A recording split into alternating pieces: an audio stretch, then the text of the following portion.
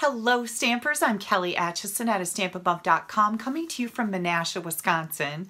I am so happy and honored to be your guest tutorialist today for the Split Coast Stampers weekly video. I'm going to be showing you a really nice and easy fun fold that you can use with just about any type of embossing folder or designer series paper and even punches or dies. Let's flip the camera around and get started. I'm going to be featuring the Country Club suite of products by Stampin' Up! Today for the cards that I'm making. But like I said, you can use any stamp sets, any designer series papers, any embossing folders to make this very easy fun fold. I'm going to bring in my bits and pieces. You're also going to find all of the dimensions for these different layers in the written instructions. Now, I've got the Country Club designer series paper here. Any one of these patterns would work for this card. I chose to use this one. This piece is 3 by 4 inches. Then I've got a piece of Whisper White that is the same size, a black scrap, a Whisper White scrap, a layer of crushed curry, which is one of the coordinating colors in this suite. This is 5 1/4 by 4. And I've got an envelope and a piece of designer paper that's 2 1/2 by 6. My card base is going to be Poppy Parade, and I thought it would be helpful to show you how I cut this to get the most out of your layer of, or your piece of cardstock. So I'm going to bring in my Stampin' Trimmer here, and I'm going to cut at 5 1/2 inches. And then we're going to cut this at 4 1/4. This is going to be the base of my card. You can use this to make another card. We're going to take this piece and we're going to cut it at 3 1/4. So the next layer needs to be 3 1/4 by 8 1/2. This is the layer you're going to score, and you're going to score it at 4 1/4. All right, these other two pieces we can use for the scraps that we're going to need, or like I said, you can start another card with this one. This piece we're going to take and fold on that score line. You want to burnish it good with your bone folder. I'm going to bring this layer in and we're going to emboss it. I chose the Argyle embossing folder, and that is part of the Country Club suite. This is also one of the new 3D embossing folders. So I'm going to put this in the folder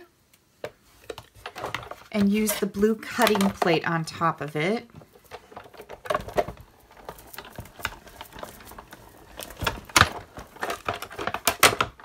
This is a really nice embossing folder for, especially for your masculine cards. I really like this pattern. We also have a little bit of die cutting to do. So I'm going to bring in my thin die adapter and 2 cutting plates, Whisper White scrap,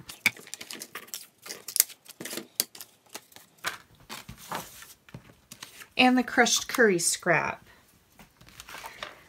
Now, this particular stamp set has this really neat golf ball and also this tee, but you can see that there's a bunch of other really neat elements, golf clubs, we've got the flag, we've got some smaller golf balls, an emblem, this image, some grass, and a full-size golfer, as well as a couple label dies.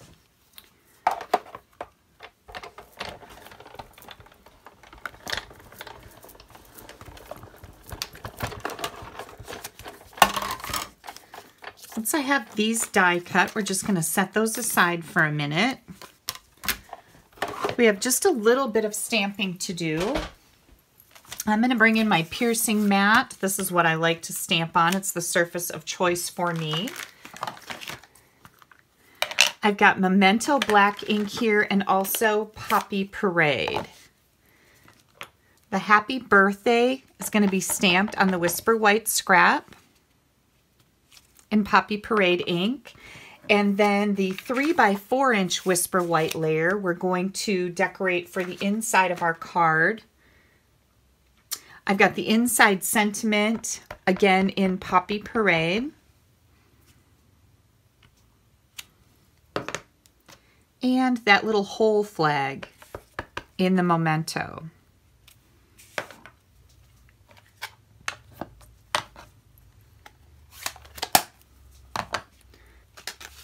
There is a couple banners dies in here, so I'm going to add this banner die to my happy birthday. I'm going to die cut that. I'll be right back.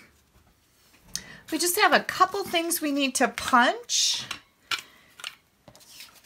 and I'm going to see, got my black punch here. This is a 2-inch circle punch.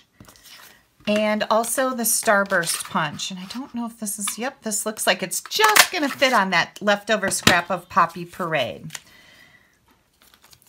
My choice of glue is, or adhesive I should say, is our liquid glue. I love the liquid glue. It gives you a little bit of wiggle room so you can move things around if you need to.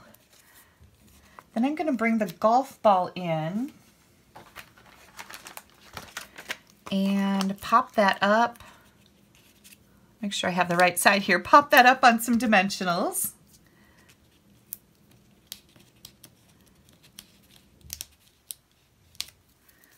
My gosh, sometimes those are so hard to get off, right? Here comes our golf ball. I'm going to add the crushed curry, tea.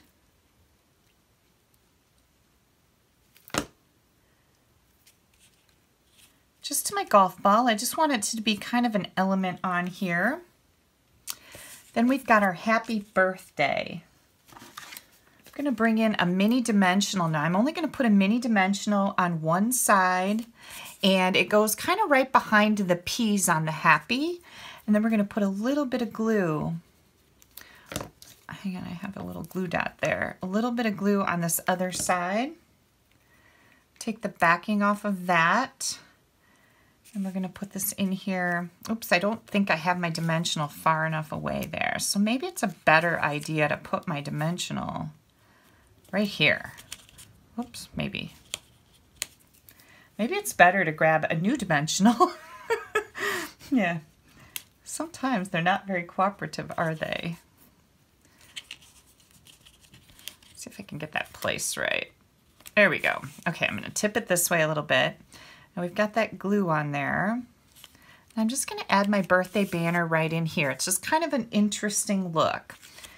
Now we're going to take a couple more dimensionals, add those to this side on the back.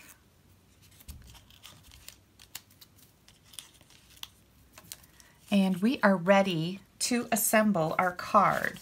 So that 4 1/4 by 5 1/2 inch layer is going to have the emboss layer put on it. Now, if you don't have an embossing machine or you would rather not emboss something, you can certainly use a layer of designer series paper here. And that works just as well. I do have some other cards to show you that use designer series paper. Lots of different things you can do with this layout, and I think that's why I love it so much. Here comes our scored layer. I'm going to put that right here. It just goes right on the front. I've kept it about 3/4 to an inch away from the left side. And make sure you have it matching up at the top there. This was the layer that I chose for the front of my panel. And that's going to fit right in here. And again, I just drew from the colors in this paper to come up with this card. Now, the thing that I'm looking at most is that my happy birthday is straight on here.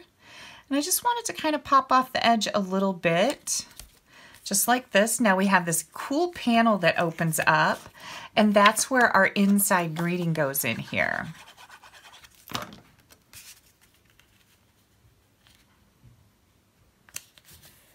There we go. Last but not least, one of my favorite things about Stampin' Up! Sweets is that you get all this coordinating product. So we have all these baker's twine colors that match the Country Club Designer Series paper. So I'm just going to take a little bit, let's see if I can tie a knot, a little bit of the black baker's twine. And if this card was for one of my female friends, I would probably put a bow on it. But because I'm making it for a man, I don't want to put a bow on it. I'm just going to tie a knot with that baker's twine. And it just adds a little bit of interest to the top there. And last but not least, I always like to decorate my envelopes. I just think there's something fun about opening up your mailbox and finding something colorful in it. And I love the color coordination. So this was my 2.5 by 6 inch piece of designer paper.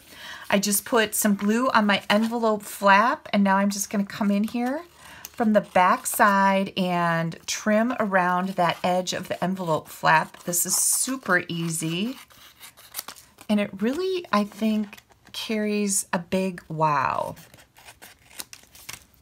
Isn't that fun?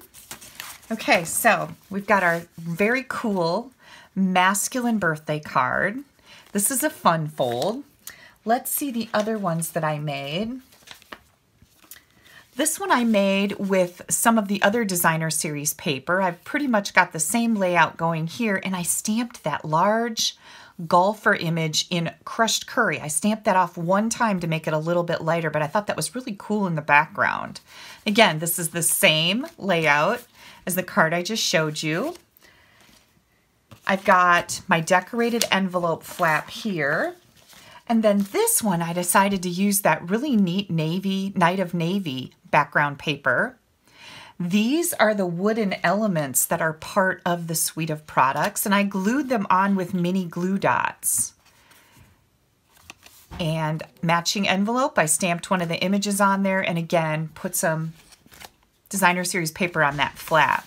So here's 3 great masculine cards made with this fun layout. I absolutely love this. And as you can see, this one that we made is a little bit wider than this one. So you can make them any width that you wanted, any width that's going to work for the type of card or designer series paper that you have. I hope you'll give these a chance and make some of these because they're just really cool, and they do stand up for display. So that little front panel will prop them up nicely. They're a lot of fun, and they're very easy. If you'd like to see more stamping ideas, I have a bunch of videos and tutorials on my blog at astampabove.com. You can check that out anytime you'd like. And thank you so much for taking a little bit of time out of your day to spend it with me. Bye-bye.